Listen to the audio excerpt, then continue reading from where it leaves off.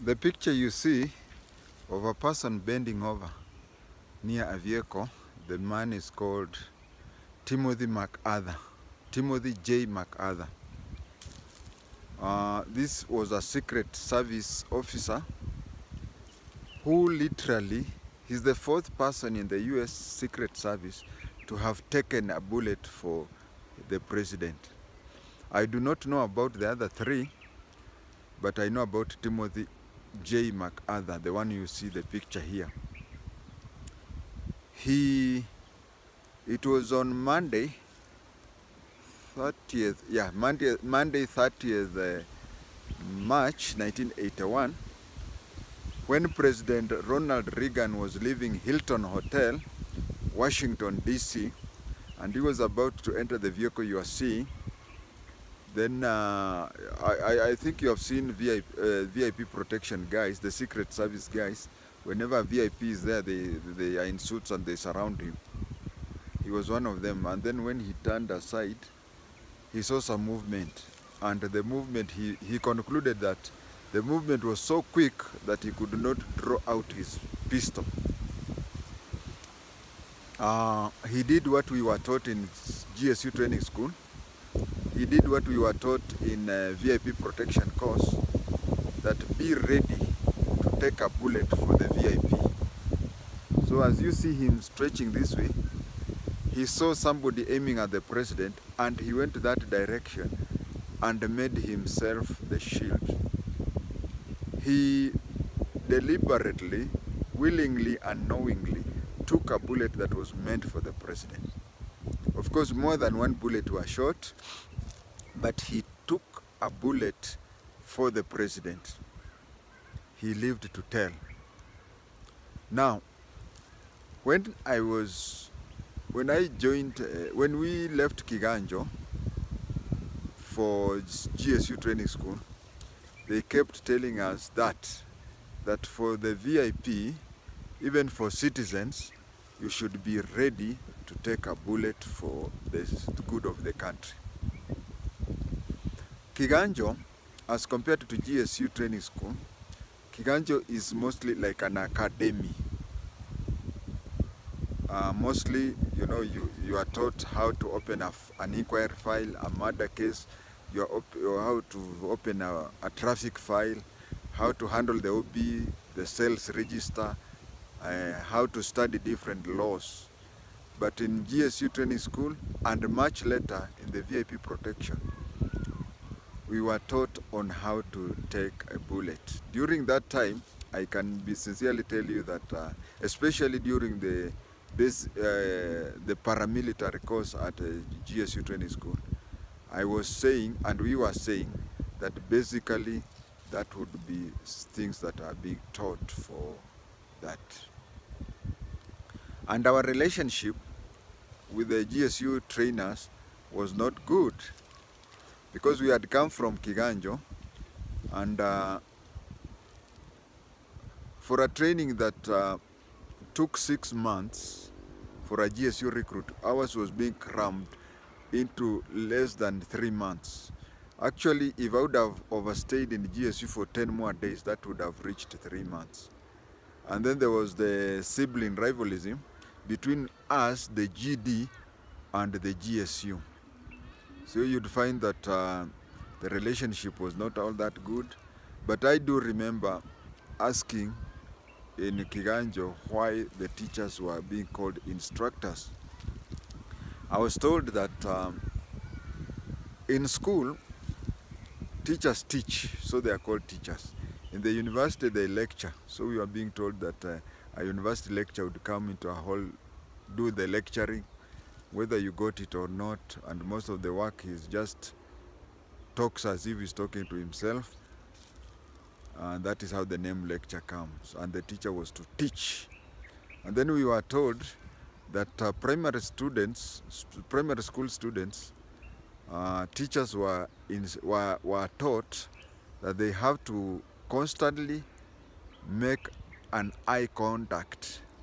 The pupil in the teacher's eye and the pupil in the student's eye had to always be in contact. So when the teacher is going around, he or she made sure that he or she made eye contact with the students, and that is why the students were called pupils, because it was the duty of having pupil-to-pupil contact. When it came to secondary school, of course we had secondary school and high school. So secondary school, a student is allowed to study. That is why the student is no longer a pupil, but now a study. But high school, that is advanced level, it was a mixture of student and lecture, whereby I'm also an A-level person, whereby you are being taught a mixture of secondary education and university. You would be taught, you'd study, and you'd also be lectured on. But when you went to a disciplined force, the teacher was called an instructor, because hapa hakuna kupembeleza, he will give you instructions. It is a mixture of teaching and ordering. And then I want to pay tribute to, I told you that Timothy MacArthur was the 4th person to take a bullet for the United States President.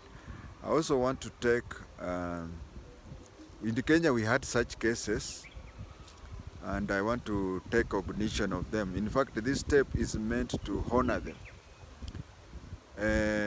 Remember the incident in the Kapenguria police station, where a suspected Al-Shabaab teacher had been jailed, had been placed in the Kapenguria police cells.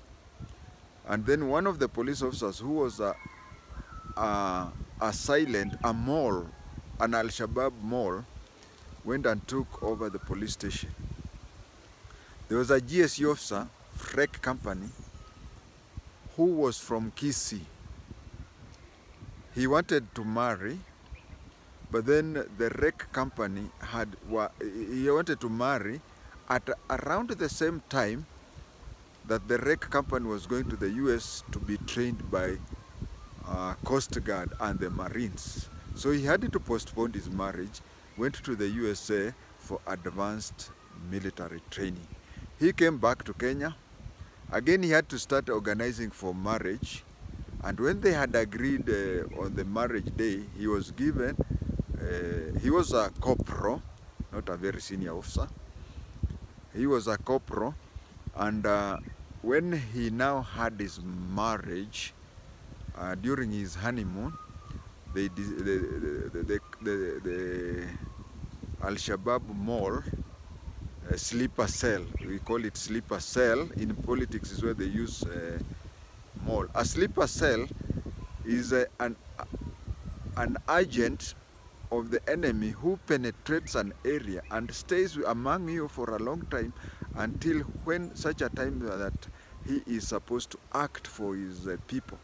That is when he now wakes up and acts. So this was a policeman who was working at Kapenguria police station, but he was a silent Al-Shabaab sleeper mole, sleeper agent, or a mole if you want to. So when the time came, he took up a rifle, and the platoon, not the platoon is a bit high, the section, it was decided that they make what we call a section attack. A section attack, in military terms, the smallest formation is a section. Then you go to platoon, then you go to company, then you go to brigade, no, you go to battalion, then you go to brigade, then you go to army, such things. So the smallest thing headed by a corporal is what is called a section. So it was decided that a section be the one that goes and coordinates at Kapenguria police station. And which section? The next section on standby was his section.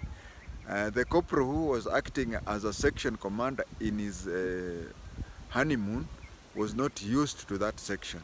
So this man had to be told to move.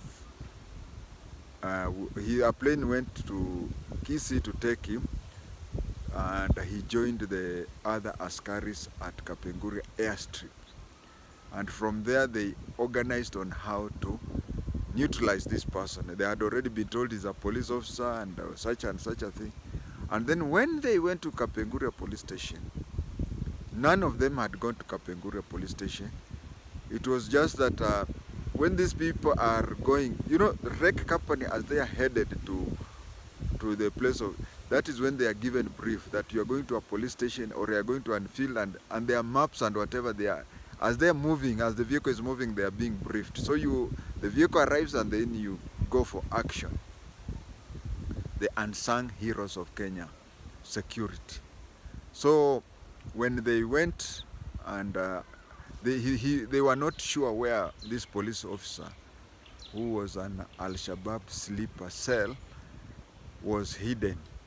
So he chose deliberately to expose himself so that this fellow shoots him, and then the other members of his section of the wreck company know where the person is. Imagine this is a young man who has postponed his marriage twice and is on his honeymoon, and then he deliberately decides that the country was better than his family. That is a hero.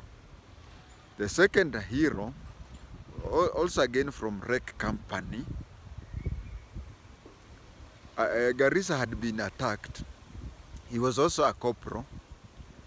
And when they went, I've said how they are being briefed.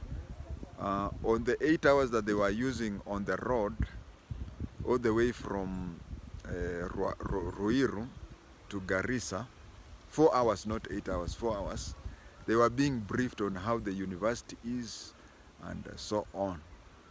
So they went there, cleared the place, but at the nick of the time, he saw, this corporal saw that the Al-Shabaab fellow had removed his grenade and was about to throw it on a number of students.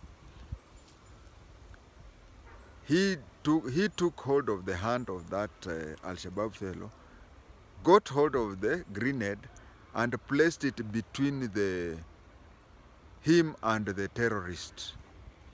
He took a deliberate move. He knew what was going to happen, but he saw that it was better for him alone to die than 12 or so people, students, to die.